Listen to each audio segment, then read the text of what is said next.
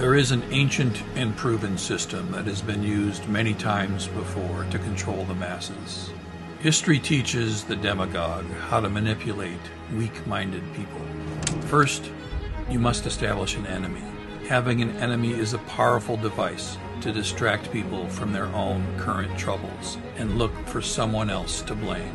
Second, you must tell simple stories with little regard for the truth, so they understand that you, and only you, can solve their problems. Third, you must attack democratic institutions, the Congress, but particularly the press.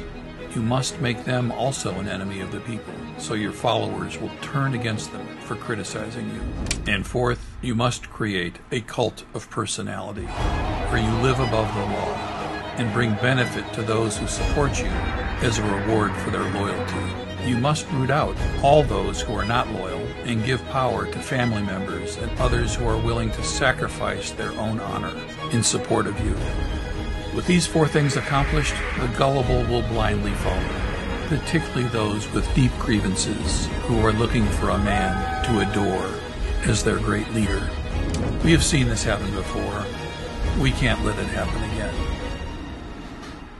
Vote.